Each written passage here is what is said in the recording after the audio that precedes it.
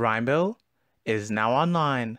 Hey guys and girls, so I'm going to show you how to store and use array data in your local storage. Let's go. Alright, so I already went ahead and created all the HTML and CSS in quotes part of this. As you can see, I have a simple header, it's a H1, and below this I have an input box, and beside our input box I got some two buttons, which is save and view. Alright, so as you can see, I got all my HTML stuff all set up. I got my header, I got my input, and I got my two buttons. Awesome. So now in our save function, we're going to try and validate our data. So we're going to say if local storage dot get item, and then in this item we have to put in a key name. A key name could be whatever, you can call it dog, house, pet, whatever. I'm just going to call it data just to keep it simple for now. And we're going to check if this key name data in our local storage is null. And if it's null, we simply want to make it not null.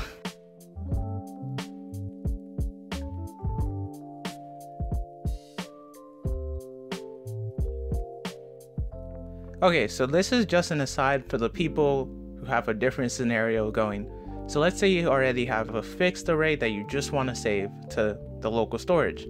You can simply just say local storage.set and then type in your array in that box. Done. Great. So now how do we get new data to add to our local storage? Well, we create a variable and call it new data and set it to our input value. Done. And just make sure that your input box has an ID and this should work.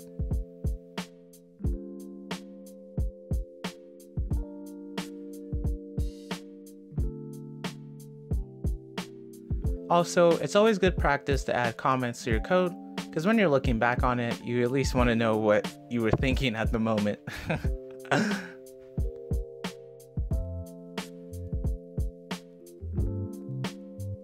This is perfect, we're almost done. So now all we have to do is to get our old data and slap it on to the new data. To do this, we simply say var old data is equal to local storage.get data. And the one thing you need to make sure of is when you're getting this data, it's never the way you want it. It's always in the string format, so it's like reading text. To make sure that the data is readable, you want to say JSON.parse, and then in brackets you put your local storage stuff in there, and that way it just works perfectly fine.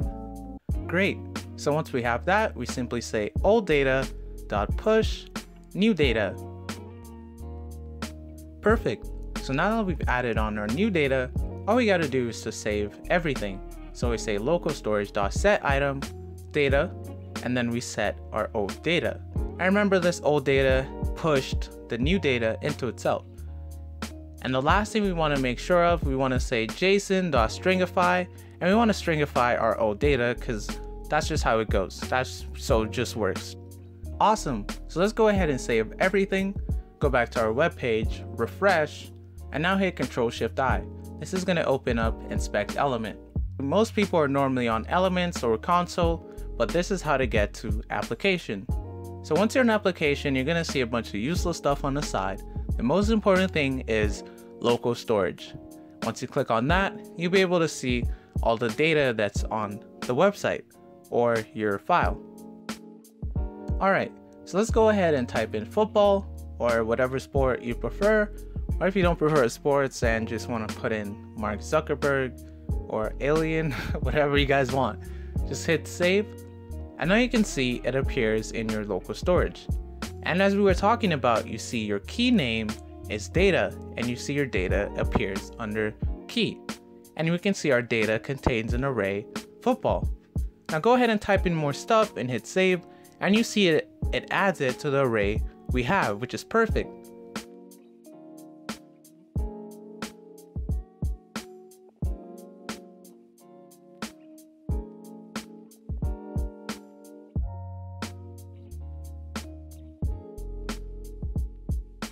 Alright, I should also add, when you refresh your page, your local storage never gets cleared. So this is perfect for making sure your data never gets lost. Alright, so let's go ahead and move on to viewing our data, the most important piece. In order to view our data, we're first going to perform a check, making sure we have data to view. So we're going to say if our local storage.getItem data is not equal to null. So if there is data in our local storage, then go ahead and continue. Perfect, so we're done with that. Now we just gotta display it in a div or text. I'm just gonna use the header we had existing before, and we're gonna copy the ID, which is output, and I'm just gonna use it to display our data. Now we're gonna set the inner HTML is equal to JSON.parse local storage dot blah blah blah.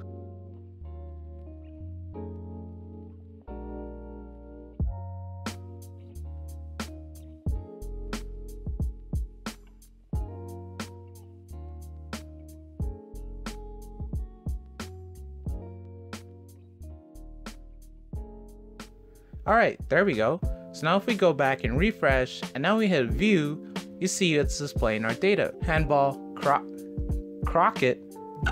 That's supposed to be cricket. Alright, that's... Alright, but it is important to note that our text isn't spaced out. It doesn't look nice. There are a couple tricks to get away with this, but I'm just going to stick to the simplest one. In our new data, our variable new data, we're just going to add a space string in front of our input. So that way there's always a space before the text. Alright, so now if we go ahead and clear all this data and just start again from the top, you should see it will look better.